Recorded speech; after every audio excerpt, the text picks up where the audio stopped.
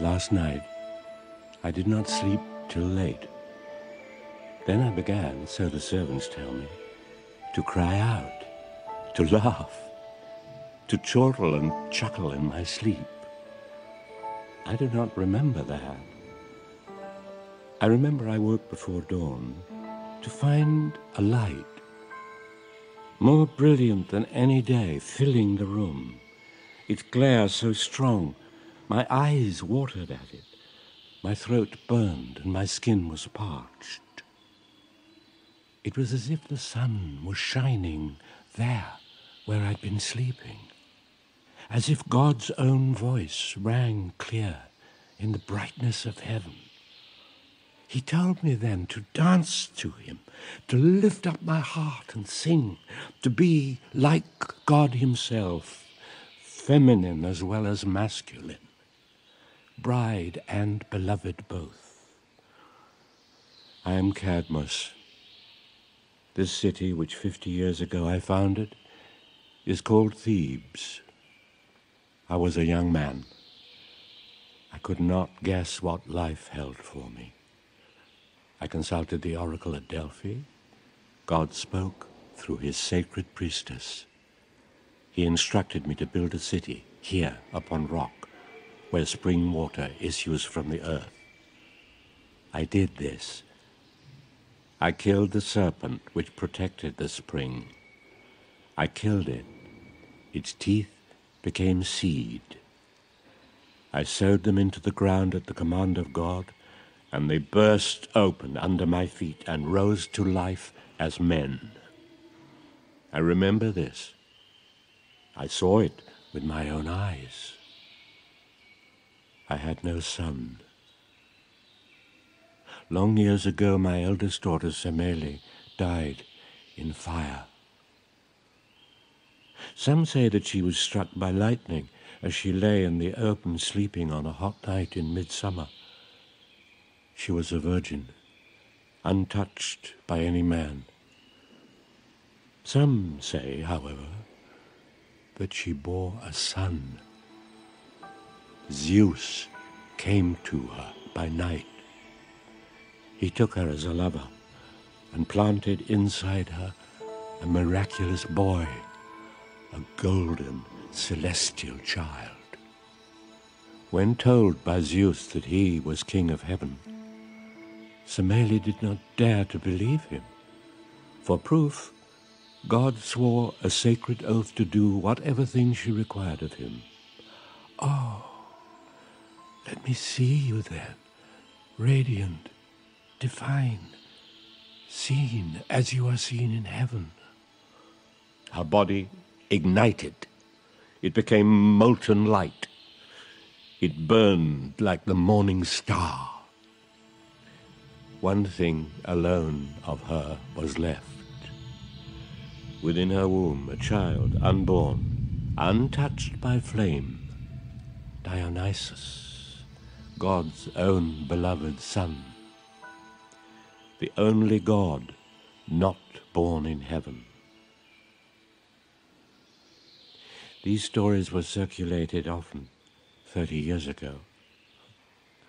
I will not say that I believed them. I am an old man now, tired, forgetful, frequently ill. I abdicated from the throne. I gave the crown to Pentheus, my grandson.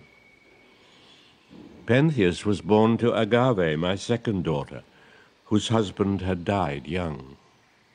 He took power, boldly, unsqueamishly, with both hands. He laid hold of the priests, the medicine men, and those who make rain by magic, and either killed them or banished them. He knew he could not be supreme while these powers remained beneath him, but not subject to his command. He has condemned the stories of Semene's death as lies, or blasphemous fantasies. She held in her arms not Zeus, but a mortal man. Her child was a bastard, not the son of God. At first the people obeyed him. They spoke in his voice, saying, "It is apt and fit that we put away these ancient things. Such superstition is fit only for a nation of slaves, women and children." Women, slaves, children. These, in their oppression, are heavy with dreams, knowing that they must live like fruit that is eaten. Their minds create a language of longing which finds no expression in action. It is a call not of will, but of need, a plea to be heard by the power of a god. Dionysos has returned. He is here. He is real. He comes whispered, half heard, glimpsed, not openly seen, rumored, expected, yearned for in prayer, as Savior, as perfect incarnate God. At night I hear the voices of women. They are singing. Dionysus has heard them. In the secrecy of their prayer, he answers and is there.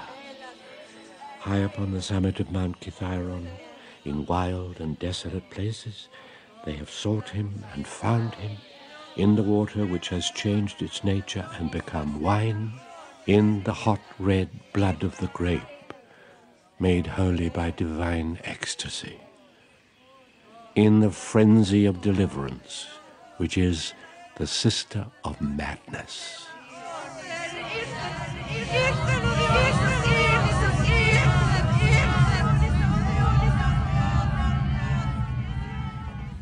Where is the king? We need to see him. At once. Immediately. The king is already returning to the city. Say to me what you wish me to say to him. Be brief and be plain. Then, briefly and plainly, religious mania is spreading through Thebes like fire. The smell of disorder is in everyone's nose. Violence, rebellion follows. This may happen very soon if prompt action is not taken by the crown.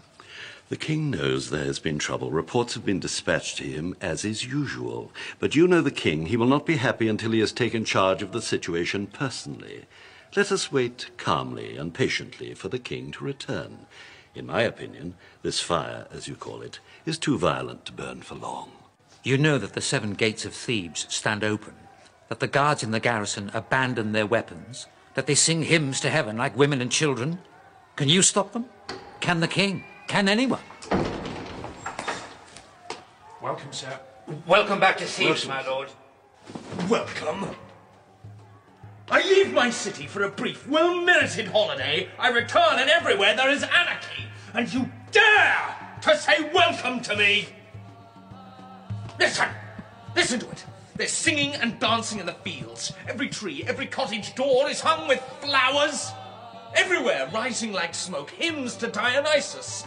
Everywhere, the jangling of pipe, tabor, tambourine, flute. The people, naked in the hot sun, no guilt, no shame, addled with wine.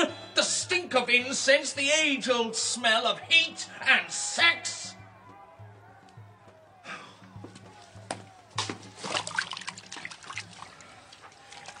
As I rode toward the city, I met some of these revelers, idling under a tree, laughing for no reason.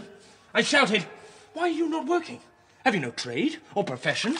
Do shuttle and loom turn to an industry of their own? Is corn gathered in without the help of men?" There was a time when their bowels would have opened for fear. There's more. High in the mountains, little covens of god-struck women perched among rocks like birds, squatting on their haunches, their unkempt hair flowing free, living, sleeping in the open. Only the shade of the heavy pine keeps the weather off them, dreaming of Dionysus. The god. The dancing boy. What sort of man is he then? This gypsy from the Orient, this Dionysos, this sweet-smelling youth with his long, scented hair, who thinks he can take the city of Thebes without risking his body in combat? Sir, this is God. Meaning? They think that God has come home. Meaning? They are saying God was born here. God has come back to Thebes. Here, heaven touched a mortal woman with fire, and she gave birth to a saviour, to a divine son. They are saying he's here, we've seen him. They are saying milk has poured from rock at the touch of his arm. He can turn stones into bread, water into wine. These people were workers once. Day upon day I observed them at the plough, gashing open the obdurate earth with iron, breaking the brittle stone to build the sheep pen. Their minds persistent as siege engines, their bodies resilient as leather. And now some pornographic poet's dream of love and wine and indolence and lunatic narcotic bliss in paradise has shattered them. Well, we have a simple way with people like these. We know what to do with them, do we not, gentlemen? Arrest them. Do it. Arrest them all. Sir, it is impossible. What? There are too many of them, sir. We cannot put half of the population in jail. And some of them, sir, are important people whose position would make such action embarrassing. Who? I want their Your mother, Agave, is one. Your aunt, Ortanoe, another. Sir, other people are saying it's all right. It's all right if they're doing it. They are women. They can be ignored. There is another, sir. I regret to inform you, his place, his distinctions, too high to be ignored. Who? The old king, sir, Kadmos, your grandfather. Nonsense. You are wrong. Sir, it gives me no pleasure to report it, but I swear it is true, sir. I have seen it for myself. A man of 80, sir, dressed in a woman's robes, his white hair garlanded with flowers.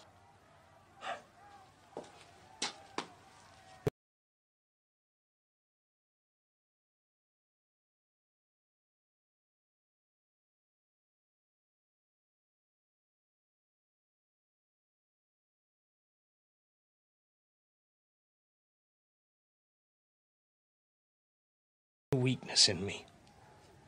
By this rough school he put iron into my soul. So at 20 I was judged ready to assume the absolute authority of a king. He put the crown upon my head and knelt and kissed this ring. What influence or what charm has induced him to betray me? Sir, there is a name upon every tongue, a name you have forbidden. Yes. Tiresias, the voice. I should have predicted this. That blind, half-witted, clapped-out, evil-smelling old charlatan is back in Thebes. It was our intention to arrest him, sir, but the crowds proved too strong for us. Kadmos, the father of his country, Kadmos was with him acting as his guide. He led Tiresias by the hand into the city square where Tiresias stood and prophesied. I asked, by what authority, sir, do you allow this vagabond to preach openly in the public square? Kadmos replied, he serves a master greater than the king. Oh, I answered, does he have a name? His name is God, Kadmos said. Do none of you understand what government is? Government is a conspiracy of the decent against the lawless, against anarchy, against the primeval voice which shrieks from the woods. Oh, they'll call it liberation, but freedom soon becomes a slogan for brutal acts of retaliation. The name of God spoken as a watchword for the settlement of old scores. You are right, we cannot arrest them all. We arrest the ringleader. The others do not matter. We capture this so-called self-styled god and we cut off his head. Cut the tail off the dog goes on living. But cut the head off the dog dies, and all his parasites die with him. All summer long we have prayed. Oh, Zeus, When shall the groaning earth receive its God? Give us, if not yourself, at least your holy seed. How else may be healed the savagery of this world? Did not heaven desire in love a mortal form? Was in this not shown the covenant between them? Dionysos the beautiful has come By love to redeem from the tomb. Zeus conceived him in heaven, in the star realm. But he was born of earth to Semele, the virgin. He blazed from the womb, horned like a ram, wearing upon his head a crown of living serpents. Provoked to jealousy by his miraculous beauty, the Titans laid violent hands upon his infant divinity, Tearing his lovely flesh and scattering it like grain. But there, where his body had been broken, the silent earth received him as a friend. And Dionysus did not die. But rose again from darkness, like a tree. At the shock of this pain, his heart learned wisdom. Thus he became a boy man. Sweet to look upon. Full of wounds. Full of suffering. Zeus put him through the gentle nursing of the nymphs of Nysa, the sacred mountain. He grew there to manhood in guiltless freedom. Secret. Dissonant. And strong. As a reward to them for so loving him and serving him and feeding him. The sweet wild honey of Hymettus. Dionysus created for them The sacrament of wine, which was not known among men until Dionysus brought it to them out of the east. Wine, which lends lightness to the mind in its heaviness. And to the body overborne by tiredness. Rest. and peace. Oh, now that the sweet of the summer comes on, women run to him. They abandon loom, abandon home. See how he draws them to him, like pollen out of the flower. Oh, he is as wild as the mountain stream falling in glory over smooth stones to the sea. The horned bull chewing the dark berry, the red berry in its green solitude. The hawk upon the stillness of the air, resolute, hungering for blood. To old men bending at their burden, weary of work, look. He will bring an end to the harsh, unyielding labour of their days. Here, in the consolation of the vine, they hear again Voices under stone. Laughter in the deep wood. The long-looked-for promises of boyhood. Rejoice, we have seen them everywhere, these signs of the gods' glad magic. The calmness. The holiness. The devouring madness. The supple. Dangerous. Power. Kadmos, come on out! Bring your tambourine and flute. Let's join the dancing in the street. You lead, old friend. I'll follow. Will you be my eyes today, Kadmos? Where do you want to go? To the slopes of Kithiron, where the god was born. I cannot take you there. It has been forbidden. By whom? By my grandson, the king. Listen to that beautiful girl. How can you know that she is beautiful? In my life on this earth, by God's will, I have been both male and female. Feel, the goddess Hero took my sight for boasting it. Zeus could not restore it, but the knowledge I gained has made me his prophet. Born like we came and joyous out of the womb, not grief bound and jealous, but open and full of song. Not to clay or worm do we belong, but to a realm of angelic bliss. To the blinding brightness will we return at last. Declare the day perpetual holiday. The soldiers are gone. This is the lovers' time. Oh, Agave, oh, beautiful one, mother of the king, come with us and dance with us. Be light and footloose and joyous and carefree. Sisters, brothers, you know well how I long to come at your call. I too have tasted the freedom of the vine, the dark grape, the red grape, the blood, the holy thyrsus, the kingdom of easefulness and wine. My soul is faint with love for the new god Dionysos, and the richness and goodness he brings us. But I cannot come yet. My child Pentheus, the king, is stricken with hatred. I cannot come before I have tried, one final time, to warn him, to persuade him to see sense. Oh, sisters, hear me.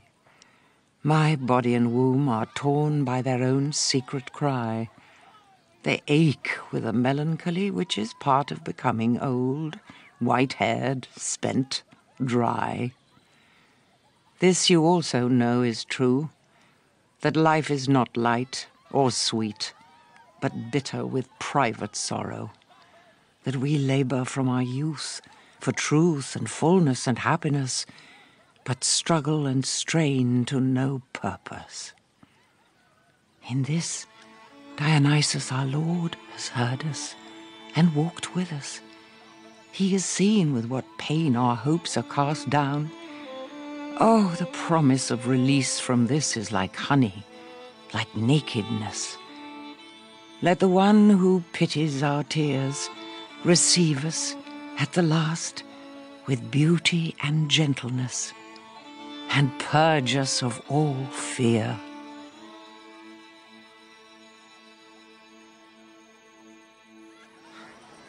This new god has come to turn the world upside down. The father will disown the son. The son will publicly condemn the mother. This disorder is not anarchy, as the king's men say. Today, all the old allegiances die. Kadmos! Tiresias! You both disgrace the city. Banging the drum, rattling the tambourine, decorating your hair with flowers, dancing in the public squares like carnival girls. Look at yourselves. Garlands of leaves, women's clothes. My dearest grandson, please do not be angry at our levity. These clothes, which you call women's clothes, the soft pelt of the fawn, the ivy, and the bryony, which bloom to celebrate the spring, these things are outward forms. We wear them for devotion. Be aware, before you go further. I know the truth. I have been informed how you and those like you have chosen to honor this god. The depraved behavior high in the hills at night in the blaze of the torches. Young girls, driven to the extremity of their senses by the frenzy of the drum, fucking in the bushes.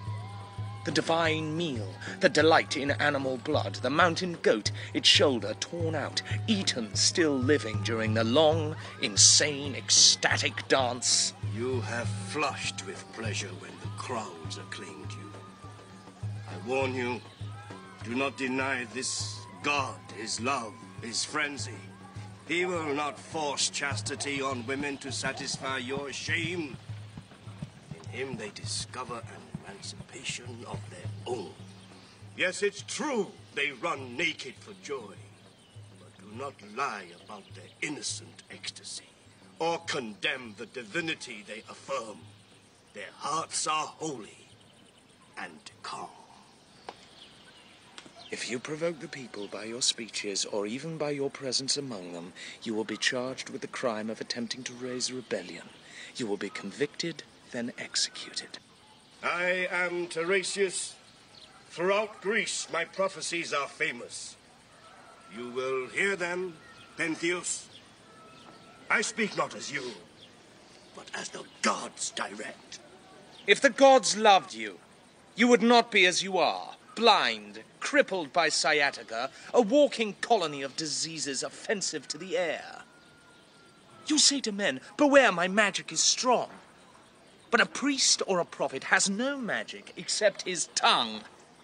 Recognize he has the experience of his years, as I do also, Pentheus. What is your counsel, then? It is simple. Dionysos is here. He is real. His magic is spreading like fire. It is felt in the earth, in the air. Worship him, grandson. You will not hold Thebes against him. Let me put the ivy crown upon your head. Bow and receive this benediction from my hand, as you did at your coronation. There is nothing to be feared. Preserve us from the man who thinks he is a god. No wiser words were ever said. Open your eyes, Pentheus. A god who will bleed as we bleed has long been promised us. The world's tears and its blood are greater than its happiness. It is not in our nature to make the old order easy and lovely and light. A new truth, a new power must do it. Remember that you were king once and wore the blood of men upon your skin, proudly, like a badge. Do not think, in old age, it is your privilege to be squeamish. When the throne was yours, you held it as I do now, rigid as iron. If he is profane, unworthy of our praise, we will be forgiven. We showed respect to what we thought was sacred. We did no wrong. We submitted our hearts to God. What is God? No one knows. A lucky charm against the world's indifference. The revenge of fantasy upon common sense. I'll tell you what God is. What God can do, because I know. I am an old man, which means I never sleep properly. In summer the heat wakes me early. In winter the cold seeps into my bones. All day, all night, I feel the pain running along my old tired limbs, my old back, my old neck. I detest old age, its strain, its indignity. There's no bench which doesn't give injury to this worn-out mockery of a body. Yet last night, for the first time in 45 years, I slept as soundly as a child does, without pain, without care. The god has touched me. His touch has healed me. This new god Dionysos is my own grandson.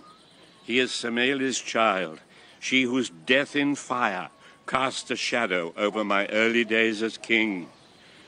At first I thought the stories of his birth were rumors and lies, woven to console me for my daughter's bad death. Now I see that they are all true. Dionysus is here in Thebes, and here he is teaching us a new dance of ecstasy. Let us dance. Let us stamp our feet. Let us be wild and jubilant and generous with wine. Let us dare to be fools as the truly good are. Dance to our folly, and let us eat everything sweet and ripe and lovely. Ah, give me a drum. I'll beat it. I won't get tired. I'll never tire again this side of the grave, which no longer holds any of its yawning, gaping fear for me. There is a universal law. It underpins us all. The law is this, that death is final. Nothing endures. Not on earth nor in heaven is there anything made which we can call eternal. All matter, all that is, falls and fades and vanishes. Each soul had its being before time began. It has passed already through many worlds, and it will pass in the future through many more. As the vine seeded in the earth rises again to new growth, shall not the soul of man or woman enter by rebirth a new body, a new life? If anyone presumes to teach that the soul lives after death and is reborn to life, they will be executed at once. For what crime must they die, Pentheus? For the most serious vanity a man may commit, pretending that mere opinion is certainty. Dionysos proclaims it. All Greece believes it. All Greece accepts it. Everywhere, except Thebes. Why is that? Thebes is sane. You were not born when Semele died. How can you say that there was no miracle? Because it is impossible. Because such things do not happen except in dreams. Can Zeus, at his pleasure, at will at whim violate every law which governs the material world? God can do anything. A virgin girl who gives birth is not a virgin, but a liar. And if she gives birth, her child is a bastard, not the son of God. No, Pentheus, you are wrong. Hear us. In the beginning, God and the earth, What is above and what is below, found beauty in one another and loved one another. And soon what had been divine desired to live in bodily form and was made mortal as man. corporeal, like the earth. And leaden as the earth. And, moulded by injury and wrong, it grew sullen and sorrowing. And therefore its life became Not life, but death, pitiless as flame. And the terrestrial world groaned beneath the burden of blood. so the divine spirit in the mind of mortal men and women. The spirit which had known God and seen him and walked with him in heaven. Pleaded with him in lamentation. For the beauty that was despoiled by life. The capacity that was wasted by life. The body that was torn and ruined by life. But yet took satisfaction in destruction. And it cried to God and said, Oh, let there be some part of the divine power created to live upon the earth to instruct us. Let the spirit of sympathy, which is the light of the sun, the harmony of the stars, and the love between what is above and what is below, transform and redeem. Let God be made man. Help us, set us free. We are not gods, but desire to be. We are not divine, but composed of divinity. This is the meaning of the story of Zeus and Semele. These know him best. Listen to them, Pentheus. From the beginning they have greeted him with frenzied acclamation. They've cast flowers down as a carpet in front of him. They've followed him and loved him. Your own mother, hearing them, believed and became one of them. Yes, I am betrayed by those who should love me. My own blood family, my mother, as you say, my own mother, Agave. Even she is disloyal to me. For shame! All of you, down on your knees! No, my son, I will no longer kneel to you. I have been silent long enough, and have listened long enough to your slanders and lies, the language you habitually use to bully and intimidate. For shame! You accuse us without cause. Those who are initiated are bound by this promise of their faith, which they affirm before the god in these words. I swear to give up my life for the salvation of my brothers and sisters, who constitute the whole of mankind, and, if called upon, to die in the defense of truth. We are not brothers, but competitors. Law, power, wealth, only these are strength. There is no law or power or wealth which will endure. There is only truth. Truth? What is truth? A word as light as the feather of a duck. Oh, you are cruel and harsh. And oh, I ask how. How is it possible I gave you birth? You who are young and strong, but not like a young man, feeling no need of a lover, denying nature. You make a bed of your own intolerance and anger. Did you not rear me to be as I am? I do as a ruler should. I bind with tough and biting penalties he who is lazy, he who is weak, he who in his heart nurses evil intent. Yes, and these laws have filled up your prisons and sent many, incontinent with fear, to the axe or the gallows.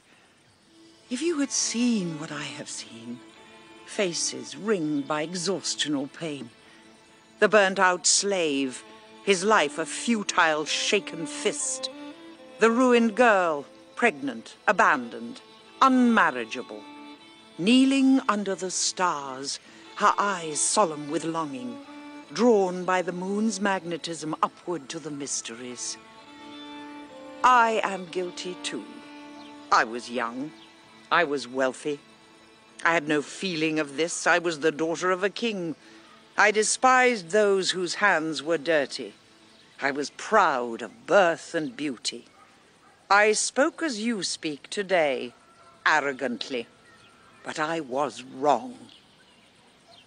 Mother, I forbid you ever to approach me again. The city must be protected, the law upheld. As for these women who follow the new god, the superstition of wine and blood, this is my final word. Arrest them!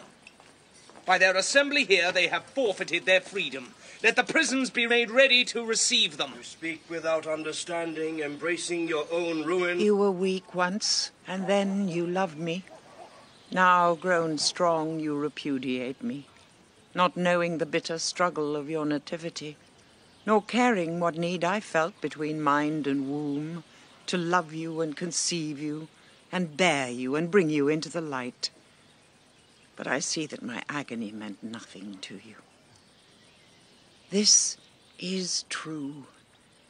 In the mountains, the god releases us. The wildness of the place, the emptiness of it, sets free our sacred frenzy without doing harm. No man or woman whose nature is evil can serve the god or come at his call. They slander us who talk of violence and excess. The world is a prison house. All my life I've longed to be free of it. But free of what I did not know or guess. Until this moment. My place is not here, Pentheus, in your palace, but high in the hills, upon the long, tall grass. You are my son, but you have disowned me. Be no longer anything to do with me.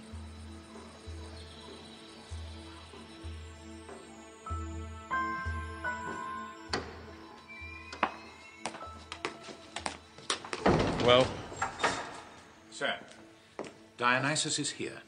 We have apprehended him. The god was not difficult to find. High in the hills, evidence of his activities is everywhere. The trees are draped with garlands. The fires which decorate the night are not put out. The embers still smoke. The smell of freshly cooked meat hangs in the air. Some of the women, I am certain, had eaten the raw narcotic mushroom. They formed a circle around us, their painted faces staring at us, their eyes full of animal insolence. Or they were singing some chant or song to power of sun or influence of moon, clapping their hands, tossing back their heads to shout in violent rhythm to the god. Sir, I looked as closely as I dared to see what kind of people these were.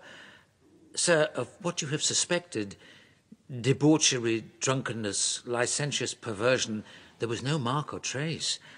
But then, oh, sir, a voice spoke out of nowhere, out of the air. Stroke the rock, and like an udder it will give you milk. Touch the tree, and lo, it will bring forth miraculous honey. As he had said it would be, so it became. Autonoe, your mother's sister, bent her face to the rock and began to lick it like a cat. I saw her mouth, bright with milk. I saw it. Another woman struck the trunk of a cedar with the pine-tipped thyrsos, the staff of power. At once the tree dripped gold with honey. It bled into their hands, which they had cupped to receive it. I thought, this is a dream. Wake up, I thought. Wake up. But I could not wake. It was real. It was really happening. Sir, I beg you to believe me, truly. This god, this new god in all his beauty, he is God's own son. This is the high season of the summer. Everywhere there is a deep heat. For 15 days the skies have been bare of cloud. No rain has fallen. Even the cicada under the dry stone is parched and longs for water. Yet, wherever the song of Dionysos is heard, in the woods, the fields and the valleys, the earth teems with promiscuous life. There is a wetness in the picked grape, moisture, and a smell both warm and cool, oozing from root and the branches that bear fruit. No words from you, Tiresias. Your mouth is full of the toxic smell of vegetable gas. What will you do next? Thrust your bony fingers up some slaughtered chicken's arse, then solemnly inform us that the day of doom is close. It were better for you, you glib and immature boy, to forfeit your sight like me. Then you will never see what will be done ritually to cleanse you of your blasphemy. A day is coming, fool, it is almost upon you, when the god whom you say does not exist, Dionysos, the virgin-born, God's own son, will walk bareheaded into Thebes and claim it as his own. If you do not, that day, that hour, receive him and worship him at the temple and at every holy shrine, then he or those who follow and love him will rip your profane body limb from limb. Nothing will remain of you, or what your mother loved, except your severed head. Be warned, you child posturing as a man, pretending to an authority no mortal king can possess. I do not bluff. Deny the god, ignore prophetic word. Soon you will be whimpering that I saw everything clear and plain enough. That is more like it. Finally, you sound like a prophet. A prophet about to suffer a terrible death for his belief. Look, he is here. Footfall at evening brings him out of ambiguous shadows. At last he is here among us, his long hair dusted with poppy flowers. He blows upon the rust colour of the dry earth, his seed-awakening breath. Worship him, oh Dionysus. I was beautiful. I was God's own son.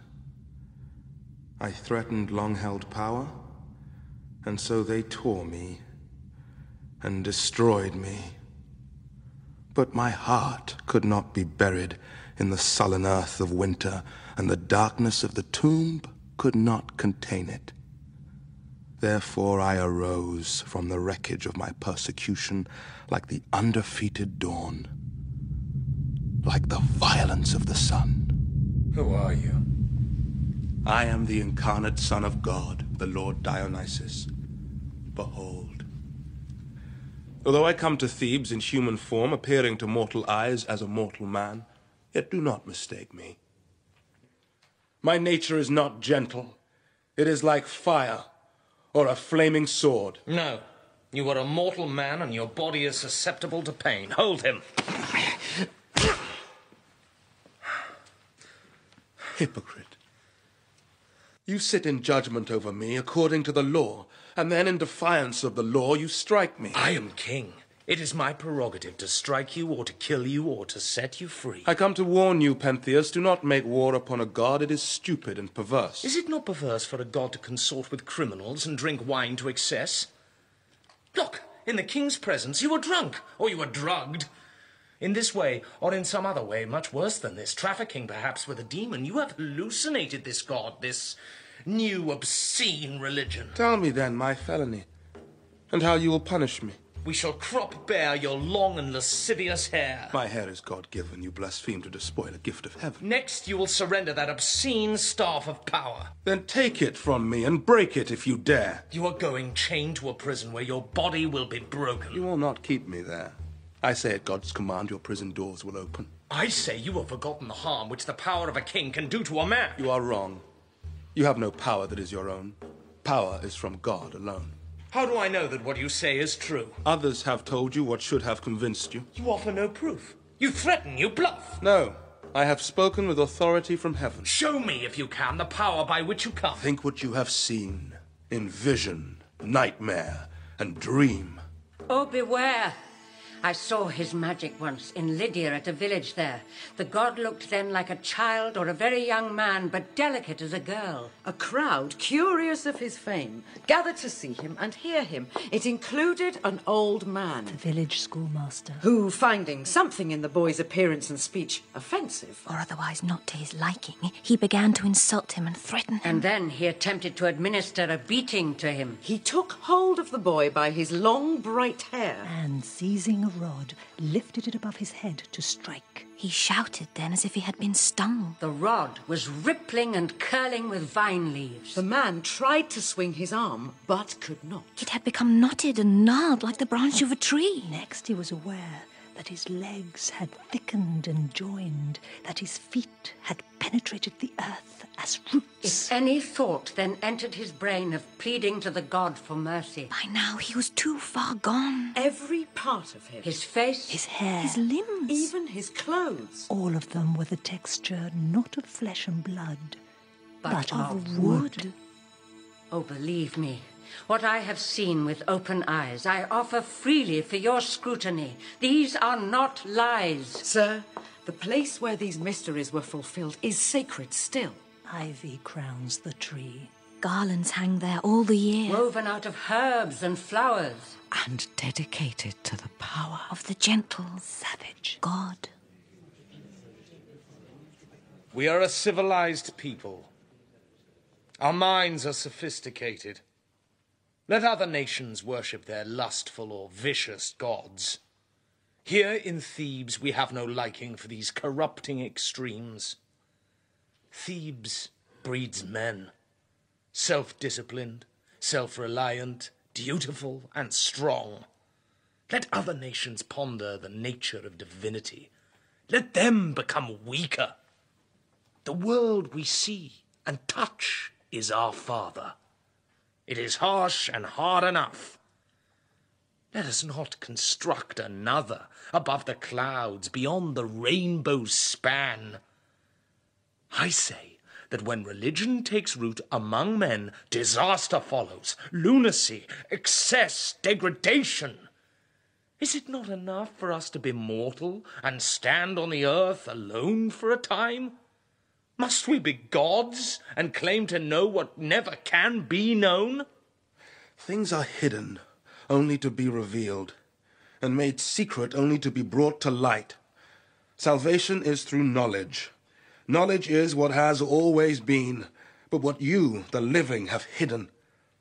Resurrection is the revelation of this truth. Be no longer divided from God. God is seated in every conscious mind. Blood and bone dissolve in the tomb, but spirit shall be free and fair, like light, penetrating the air. As branches, silver with hoarfrost, gather moonlight against the darkness, so the human soul, in life, draws truth to itself against death. But for you, you vain and impious man, discover for yourself what is forbidden. Guards, convey him to prison, and from thence let him be taken to some proper place of execution. Put your chains upon my holy limbs, then you make by your arrogance a reckoning with Zeus. Deny to his son, the Lord Dionysos, honor and reverence, then look to feel his violent anger break like thunder over your obdurate head. Your body will be torn, like the eagle in the storm. Do not doubt the justice of my word. Everything will fall out as I have said.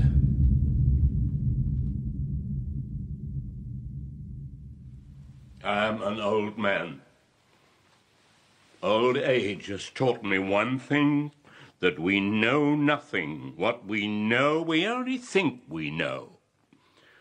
Certainty is not truth, but conviction of truth. Last night's dream was real enough when you slept it and dreamt it. Life is as light as a feather, if only we could see it. I beg you, therefore, see sense. Consider for once the possibility that you are mistaken in your hostility.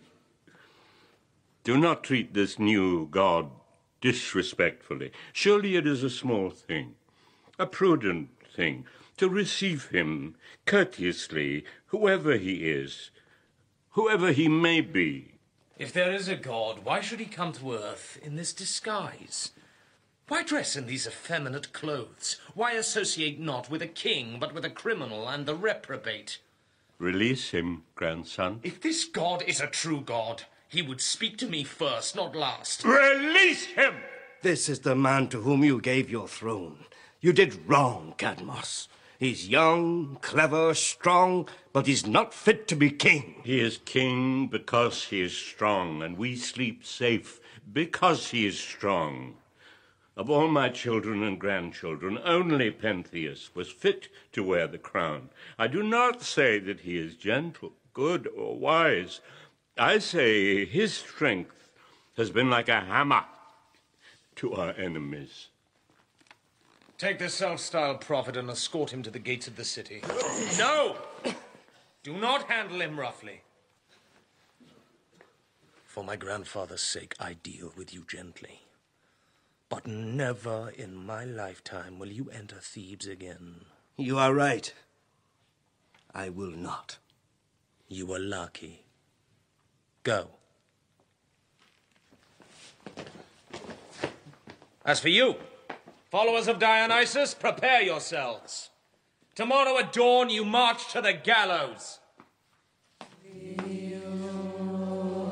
them as they come in, the already dead, the calm condemned. Observe the brightness of their eyes, their skin.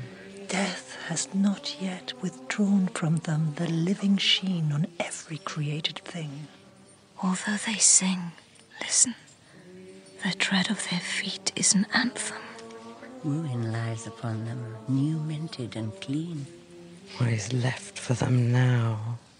The moon, pale at dawn. The moment of preparation. Then the short walk out into the sun. Memory and time bending to nothing.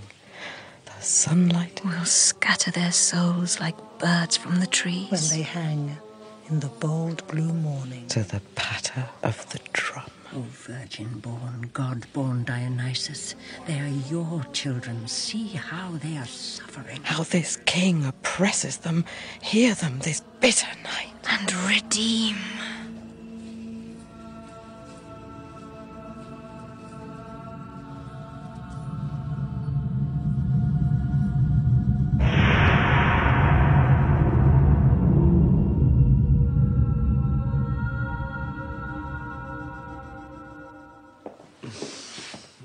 The thunder. Tell me what has happened. Sir, there has been an earthquake. It struck the southern part of the city shortly after midnight. The walls of the prison were shaken to their foundations. There was widespread panic. The gates broke open. The guards fled. The prisoners are free. Free? All of them, sir. Singing could be heard coming from their cell. Then there was a flash. Every door and gate burst open wide.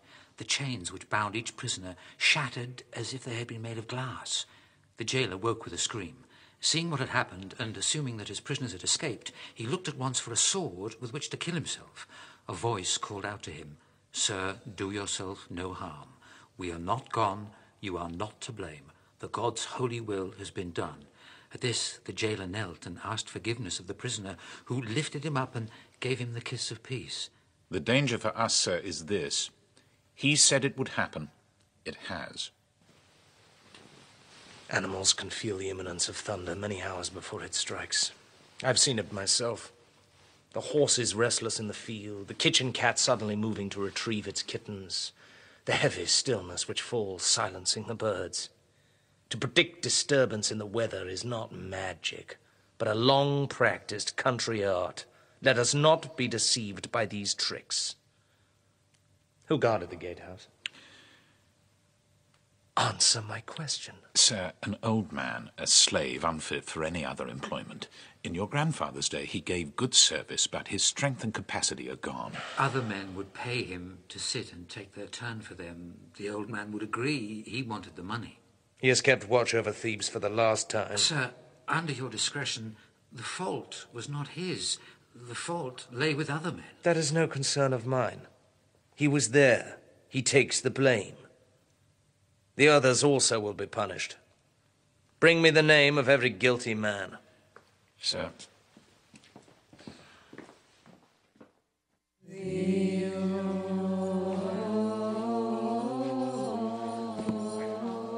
I have worn out the bright promise of my days for you, Pentheus.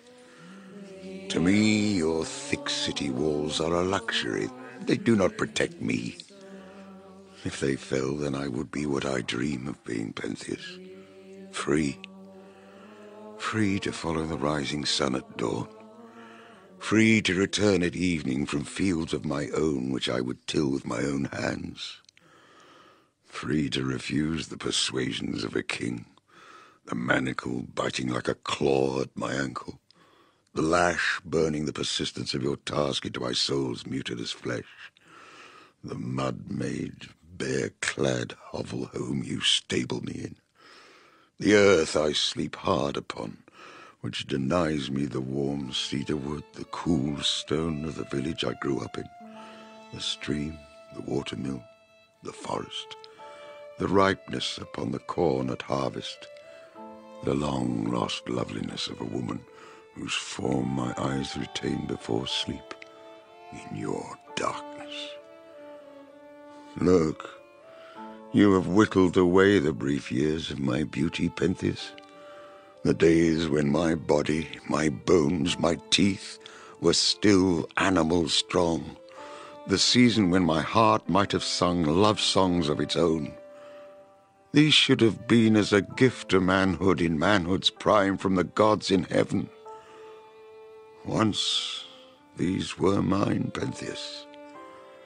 They will not come again.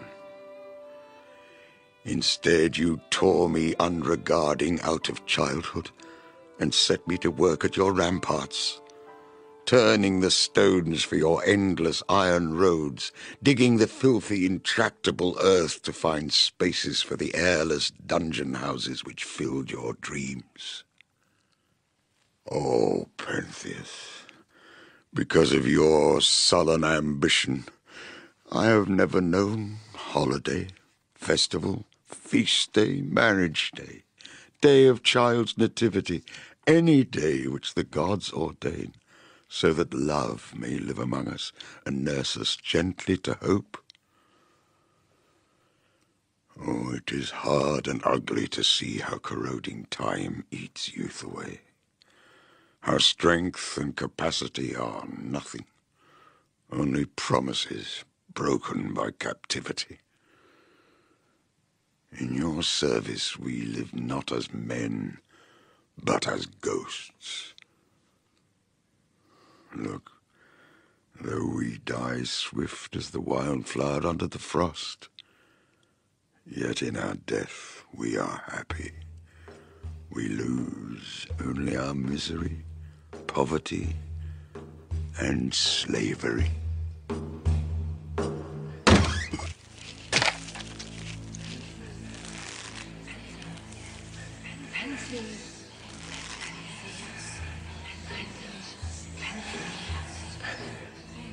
These who are not secure, not contented, these look to the sky and bless the whirlwind. They hear below the horizon the vibration of the tiger's paw, the rhythm of the war drum. They do not curse them. They rejoice. They know that nothing will ever change for them without the catalyst of ruin.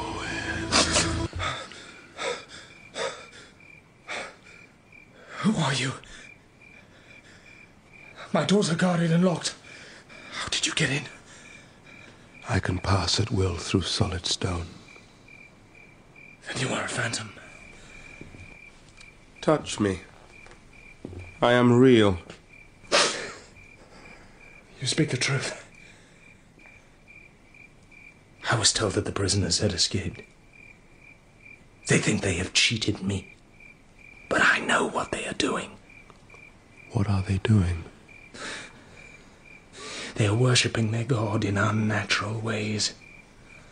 They lie on their backs under the stars. Their prayers are prayers of licentiousness. They think that joy and idleness fit together like gloves. I will go to Kithiron. I will see for myself what is being done. There I will arrest them. They will know by your clothes that you are the king. I will dress as they do. I will dress as a woman. They are many. You are one. They are weak. No, they are strong. You have oppressed them beyond reason. You have put this mania into them. They raised rebellion. They have done the city harm. I am here to warn. These are my own. hurt none of them. They have eaten the bread which is my flesh. They have drunk the wine which is my blood. Do you seek to obstruct me in the execution of my authority? I warn you, I will kill the man who stands in my way. I will not prevent you. How may that be? A god cannot die. But life is soon beaten from the frame of a man. Then your magic is nothing. Only emptiness. It is what it is, Pentheus. Do not touch these. They are mine. To me they came running like bride to groom. Our slavery is broken, they sang.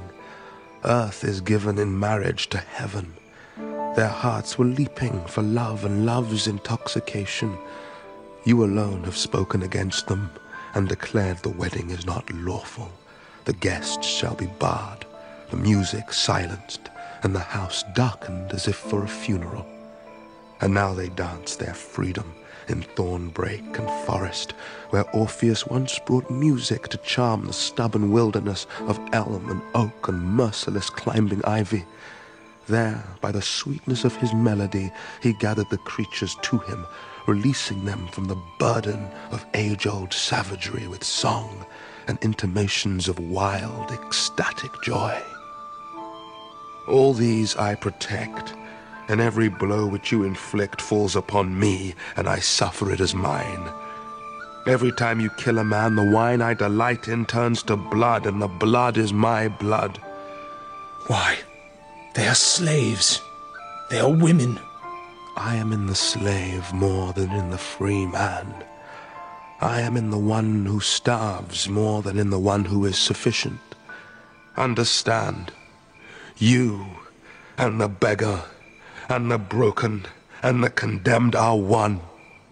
When you are as they are, then you will be whole. Who are you? I am the corn threshed upon the threshing floor. I am the vine cropped and pruned to nothing. I am the dead man who lives and is eternally young. I have seen the torches burn to herald the dawn. I have heard the voices moan in ecstasy or pain. What magic or what ritual does the night conceal? The god's effigy is garlanded with flowers and hung upon a tree. Then it is buried under stone, where for 3 days and nights it must remain. On the 3rd day, before dawn, a lighted torch is carried to the tomb. There, the initiated one witnesses in flame the miracle of life's resurrection. Is there meaning in an effigy? A wooden nothing? No. You play at immortality as children do. How may thought acknowledge what lies beyond the scope of language unless the heart is free by image to see as the eye sees? O witness, these things which are enacted, these are the shadows and shapes which redeem. You lie. Rise at dawn. Ride out above the city as I have often done. Observe, peaceful in the morning, the wooded hill below the summit of Kithyron. Yet, in every bush, in every ditch, under every blade of grass, the beetle is eaten. The ant and fly are consumed by the agile spider. Out of the air, the predatory bird brings death in a coil of movement. The snail is smashed from its shell. The scurrying mouse, the lingering earthworm, they perish like trash. If these creatures could scream, our ears would drown in their din. And this is the world which you say God is master of. Sit with me, as my brother at meat. Feed upon the fruit of my heart. Look. You are bleeding. Your body is running with blood. It is wine, Pentheus. Do not pursue the limiting pleasure but the infinite joy. Abandon desire while you lust after this thing or that thing. You forget what is most holy, the universal everything. Have no allegiance to country. All countries are God's country. Nor to city, nor to tribe, nor to leader, nor to king. Your loyalty and love must be to all men, not to one man, to the light in every created being. Remember, none are above you, and none below you. In doing violence to either, you do violence to your soul. Let the radiance of God burn within in every task you perform. This is freedom, this is joy, which even death cannot destroy. Love others. Love again. Love me. You are preaching anarchy. I will see you stripped naked and nailed to a tree. I am like a reflecting glass. In me every man will see himself.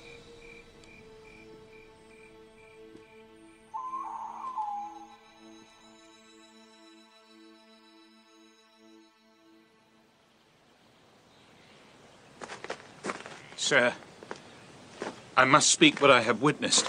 Where is my grandson, Pentheus, the king? Pentheus, our king, your grandson. He is dead. The women, the god brood, they have murdered him.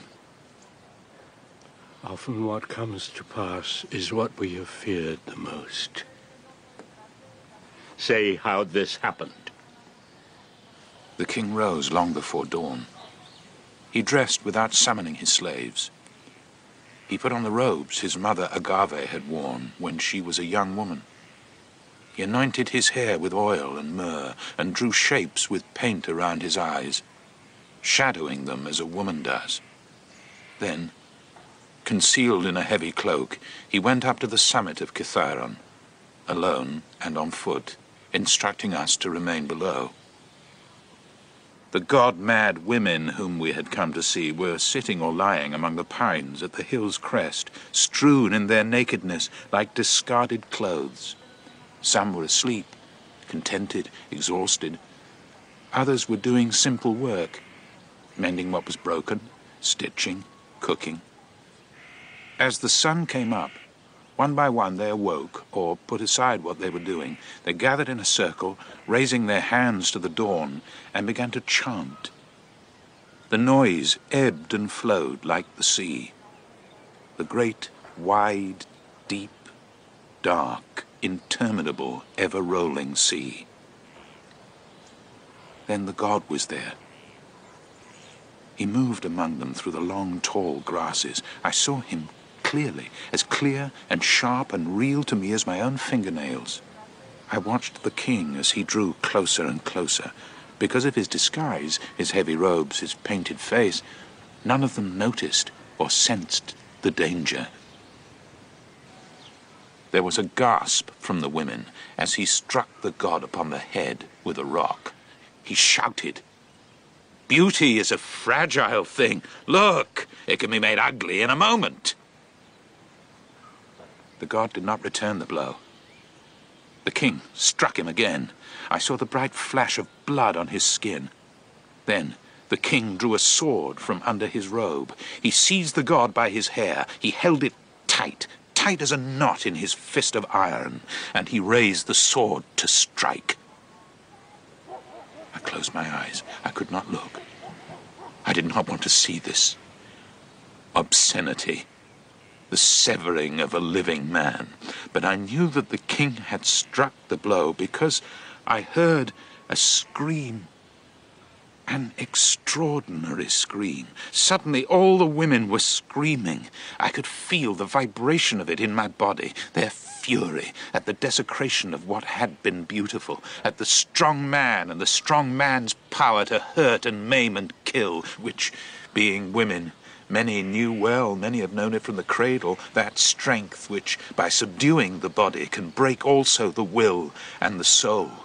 Oh, I heard their howl, ringing in the air above me, reverberating in the earth below my feet, voices which had understood that salvation was slipping away from them, back into dream, back into the silence of useless suffering. I lost control of my stomach then, and I was sick into the long grass. For a time the noise went on, and yet now it was not like grief anymore. It was harsh and rhythmical, wild, mad singing. God has arisen! God has arisen! Our Lord is great! Our Lord is full of light! When I was able again to stand and see, I saw why. The women were swaying and dancing. They were drinking what looked like wine. Their clothes, their faces were spattered with it, but it wasn't wine. It was blood. Agave, the king's mother, sat cross-legged on the earth, her eyes shut, her mouth wide open. She was filthy and naked, chanting, keening some heavenly hymn. Do you know, can you imagine what was lying in her lap? The severed head of Pentheus, her son. They had dismembered him as if he was an animal. As for the god, there was nothing, no trace of him. I'd watched him fall. I'd seen his dark flesh fouled with blood, but now there was nothing. Only the singing. And a strange, sweet smell, like new-baked bread or fermenting wine, and the light. The light was vibrating. It shimmered like a galaxy of dragonflies. What of my daughter? Speak. I need to hear. For long minutes I watched her as she stared at it, this ruined thing, her child, her king. Those finally silent lips, calm, unmoving at last, until she recognized what it was. At this coherence, she began to scream and scream. Someone gave her ale to drink, mixed with herbs and poppy juice. She fell, under the narcotic, into a moaning, slumberous trance where mind pain and heart pain were dulled, but the image of what had been persisted on the retina and pierced the brain. Where is she now? Sir, outside the city gate. She has washed herself clean, shorn off her hair, put on her funeral clothes. Listen to them. They are rioting. A day ago our walls stood secure. The city of Thebes was unassailable. They have murdered the lawful king. They will pay. It would take a brave man to enforce the law at such a time. The last sound I heard from the king's mouth was a cry.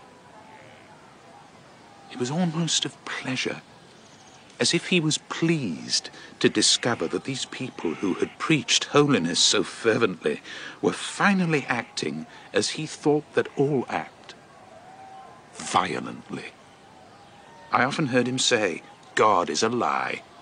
Violence is this world's reality. But God is not a lie. Pentheus is dead. Those he condemned, they are free.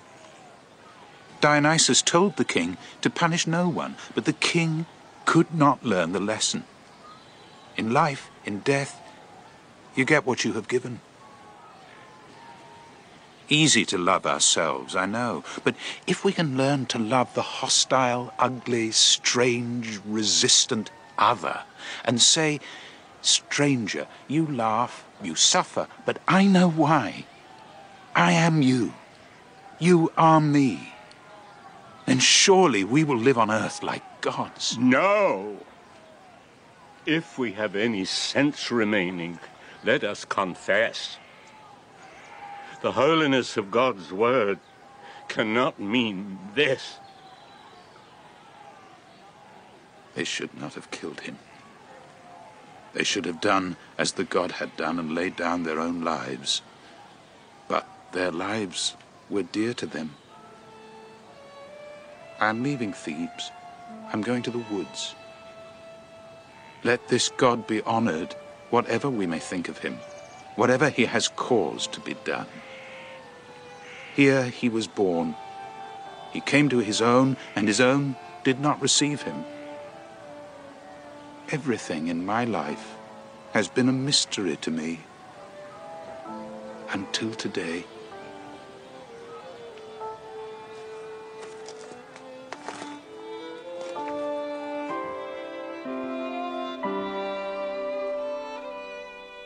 Lord, we loved you.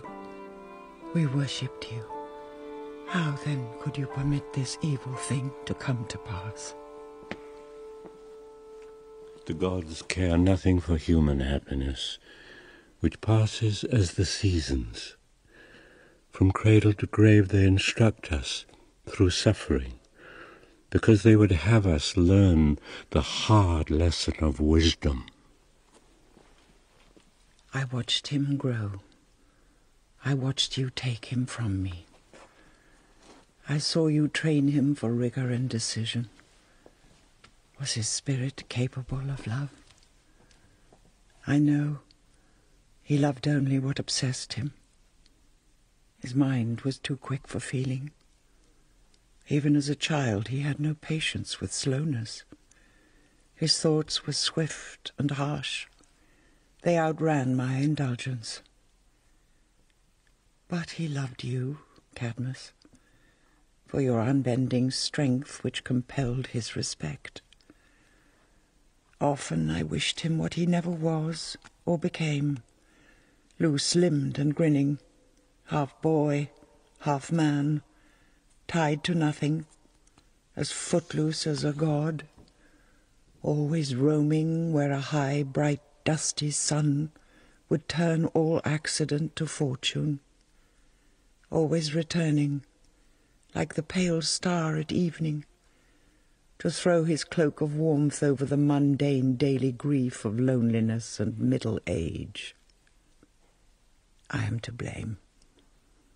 I dreamed a dream of a son, not him, not the man he became. At what moment does a life change from blessing to curse? To do what I did, I must have held him close. Of this embrace I have no memory, only my hands reeking of his blood. What god can alter the brutality of fact? You could not have known what your hands were doing. A cat must be separated a long time from her kittens before she forgets them. Did I forget what no mother has ever forgotten? The face and form of her own son. We have all been insane.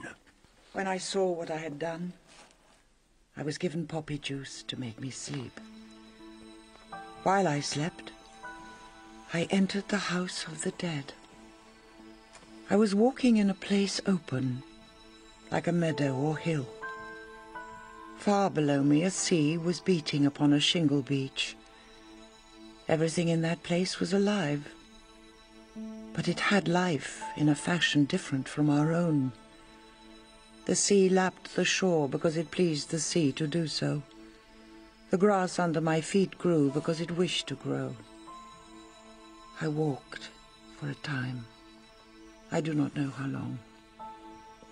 As I walked, I knew that Pentheus, my son, was walking beside me. I turned to look at him, but wept. My eyes were blinded and I could not speak. He told me he had woken in this place suddenly, cold and frightened. He said that at first he had not known that he was dead. Seeing that I could not reply, he tried to comfort me. He said, that because I had loved him, I had chosen to live at his side, as his mother, as his destroyer. He said that the pattern of our existence was not ended, that our strife had meaning. It would be better for him, he said, after the toil of the blood and the blood's bitter wastefulness, to grow in the earth as a tree. There he might become simple and slow and calm, nourished by creatures which crawl or climb. "O mother," he said, "do not weep for me. A tree feels no grief, no animosity. Live on the earth, be free, but pray for my soul. Remember me." Dreams are not real, but the lies they tell allow us to endure what is real.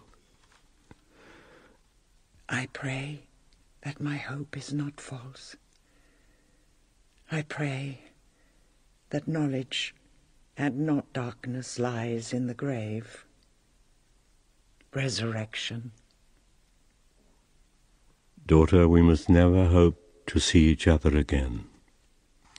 You cannot remain in Thebes. You have killed the lawful king. You are banished. My guilt is terrible. I make no complaint. For you, Agave, exile and the trouble of soul which will break, then release. But for us, no grief at this. Only the simplicity of another naked day. The heat's force no longer wearisome. No sickness to our tired eyes from the sun at the meridian. The stubborn plough motionless, unsweated over. And the field. The thick, ripe fur like grass, like corn. Its sway indolently mirroring the wind-borne configurations of clouds. Is untenanted and untended. Oh, listen. Now you can hear the corn growing. In its own power, the God's power. Where is God? Where can we find him? In living, within the enduring. In the dissolution of the heart's ambition. Be wise, therefore, and by wisdom see that only the long journey of the soul is a reality. Too long I have been a crucible for ambition and trouble. Life was the contention I wrought from contradiction. Let the demon in my humanity dissolve into vacancy, and the wind and the storm beat over my brain till the tough air scour clean what protesting stubbornness of flesh could not vanquish. And in the heat of it, remember, all this ragged weather is transient as fire. One day it must be swept bare of its energy, its loud toil as void as a forgotten quarrel. And sun and stars also shall fall lame and dwindle, finally, to ghost and shell. And then shall all, even the dissonance of the soul, be infinitely still. You lived in chains, I came to you. You called upon my power to release you. But you are mortals, not gods. You act as mortals do. I cannot make you moral, good and pure. For all your feeling, you are purblind and stubborn. You look for a map to show you what is right or wrong, but will not learn from your own pain. Accordingly, with every self-willed breath, you bring yourselves and each other to grief. You complain that God has lied to you. God is not the liar. You are. Find salvation in the soul's decision. Respect as yourself every creature with life. In loving others, be as a god is. Leave Thebes. Leave your city. There are loyalties deeper than blood or family. Be poor. Be simple. Be like the beast of burden. Be an exile from everything you have called home. And follow me. Godlike we came and joyous out of the womb, not grief-bound and jealous, but open and full of song. Not to play a worm do we belong, but to a realm of angelic bliss. To the blinding brightness will we return at last.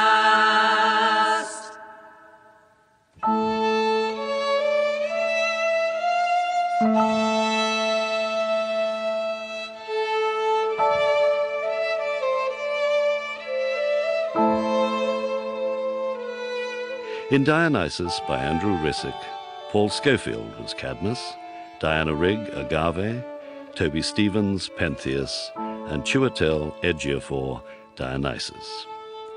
Lykurgos was played by Roger Allam, Critias by Pip Donaghy, and Polybos by Bruce Purchas.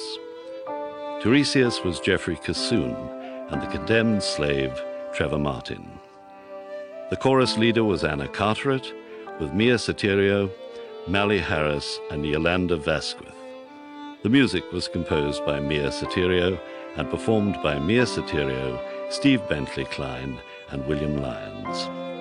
Technical presentation was by Peter Ringrose and Simon Moorcroft. The director was Jeremy Mortimer.